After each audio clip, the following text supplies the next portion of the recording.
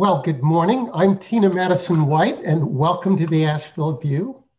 I am here today with Rae Geoffrey, the Managing Director of the Wortham Center for Performing Arts. Rae, how are you? I am doing great. Thanks so much for having me, Tina. Oh, it's a delight. So we're here today to talk about just the arts community in Asheville, how it's handling COVID, why it's important, what we could do to better support it.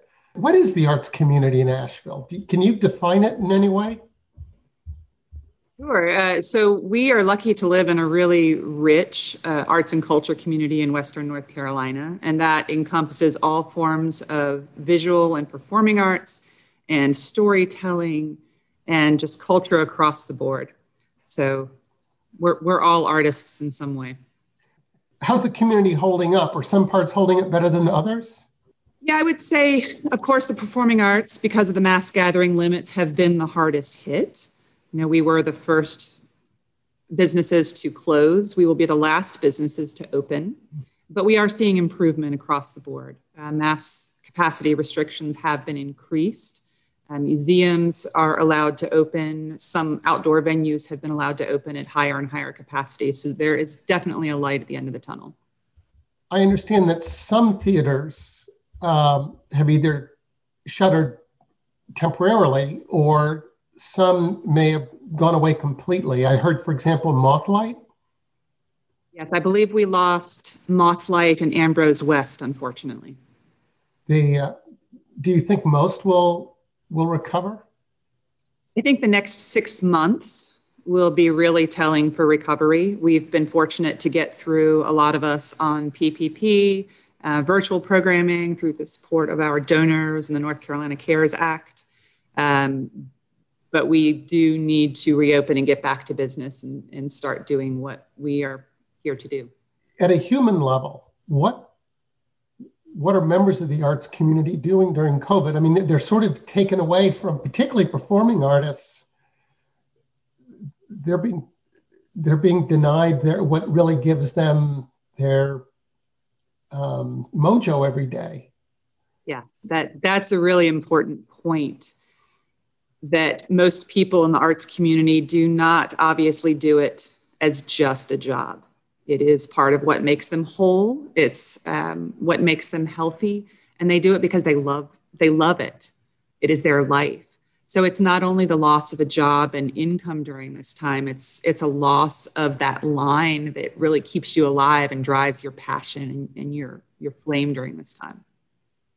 So you and I know that arts are important, but let's make the case for what the role of arts is in our community, economically, socially, and otherwise. What role do the arts play in just bringing our community together? That's a big question. So obviously, I could talk about this for hours, right? We are inherently all born as artists. We are born singing. We're born naturally inclined to dance, to draw, to finger paint. All of those things. And we do those things to express our joy, our sadness, to mourn, and to come together and to connect with other people. And at some point between childhood and adulthood, art somehow becomes extra, right? It becomes an option and not a necessity. We don't maybe take art class in school anymore. So we don't sing, we don't draw.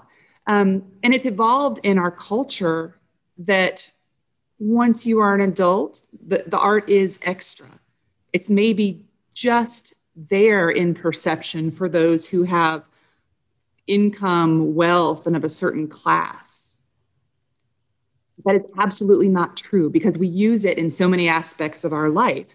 We walk into a church, we sing in praise, we listen to music at a wedding, we hear poetry as part of the presidential inauguration. We come together as a community. For example, everyone probably saw that great video in Italy where people were singing out of their windows during COVID because they so longed for connection during this time of isolation. And somehow we have forgotten that as a society as a whole, that art is absolutely essential to who we are and how we come together, how we express ourselves, how we tell our history. That is fascinating. I would be guilty, I think, of one of those who would say that art's important, but optional, I mean, without thinking about it. But as I think back, by far the most meaningful moments to me in my life have all been connected to some form of artistic expression, whether it's writing, painting, or performing arts. Every peak in my life has somehow been connected to some kind of creative expression. That's a good point. Imagine getting in your car without the radio, or going to a wedding without music, or even what you see on your television. That all comes from a basis of the arts. I know that you've been working to produce things virtually, some virtual events. How well does that work? Have you found things that translate well to a virtual environment, or are we just really compromised as long as we remain virtual? Virtual is a good substitute for being together when we can't be together. It has provided artists an opportunity to continue to perform and to continue to make some income, and organizations to continue to connect and serve their communities. It does not allow the even exchange of energy that you get through a live performance. There is not a substitute for that. So while I think it's been a great fill-in, it is not a substitute. It has provided us with some opportunity for more open access than we've had in the past.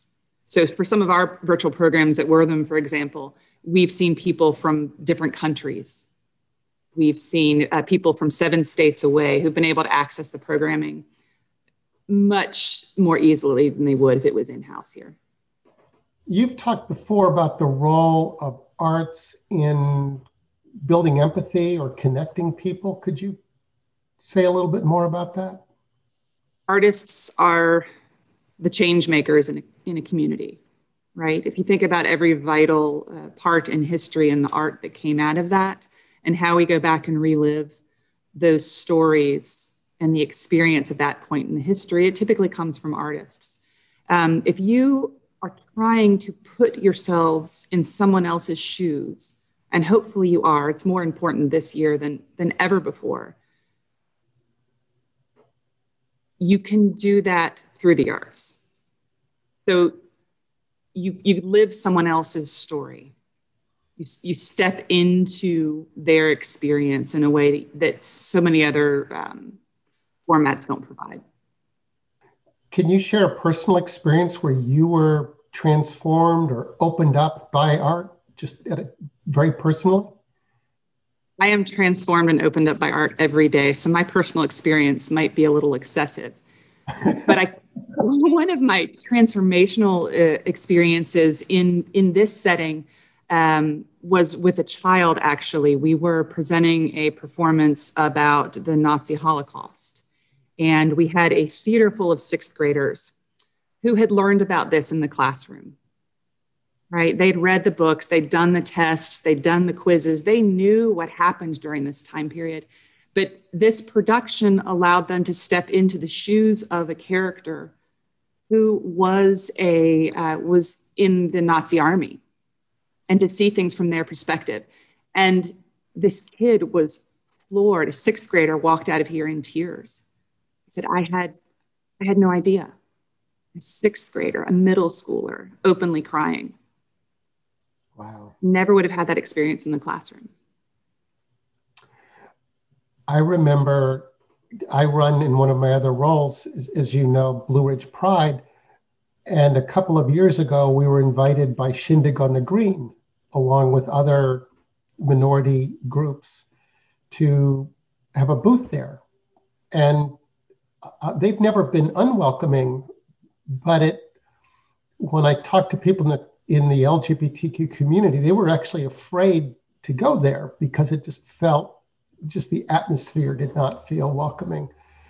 And not through any, I want to be clear, intent of shindig on the green. It was, but we did. And halfway through the performance, they welcomed us, and this lawn full of people in Peck Square Park just applauded, and our team was just in tears, and people came and talked, and I just saw the power of art, which can be segregating if not managed, to really connect across communities. Do you think that our arts community, and here I'm now thinking of kind of the institutions like LEAF, like your organization, us, and both other museums and festivals, do you think we are good at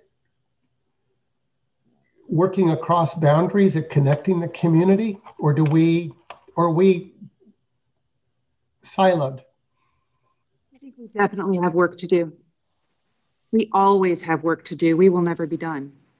And that's definitely the philosophy that we take in our organization. Every step leads us to the next step. And our community as a whole, I think, has more and more come to adopt that and work towards a larger goal rather than just siloing. In the interest of community service, let me ask you how you would advise people on two things. One, if they, like me, have been perhaps not thinking enough about the arts and its potential to energize and transform them, as we're still living through what I hope are the tales of COVID, what could people do for themselves to really get reconnected to the arts?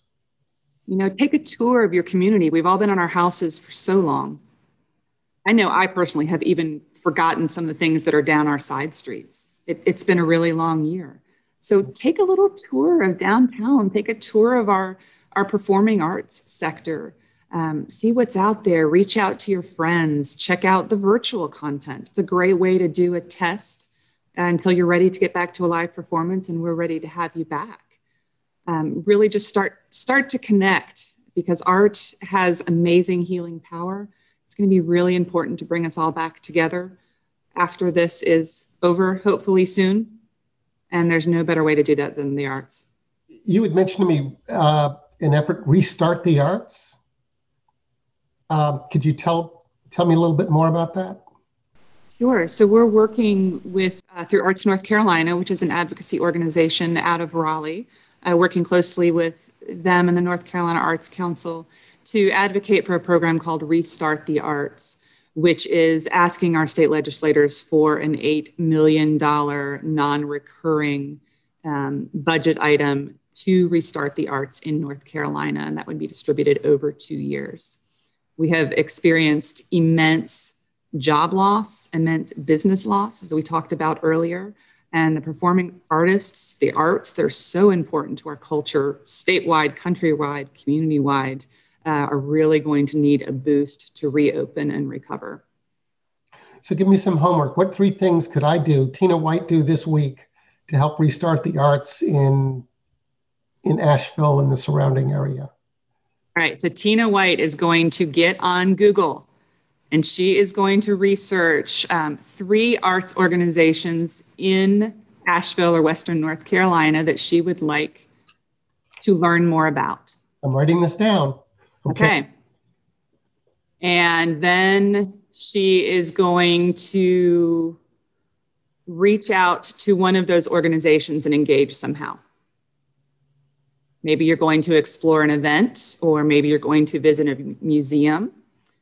And you're going to lastly call a friend and ask a friend to go with you.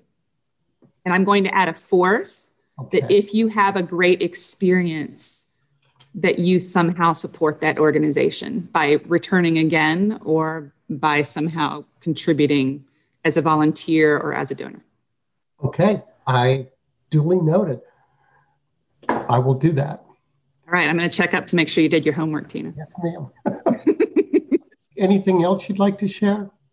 I appreciate being here with you today and talking with you. And I think this is an incredible program. I'm so glad to see it happening in Asheville. And please let me know what we as a performing arts community can do for you, because that's important as well. Well, thank you. And yeah, art really is more important than I think we give it credit for. And you've really got me thinking about that. Thank you so much. And good luck. Thank you. Same to you. And I'll be talking to you soon.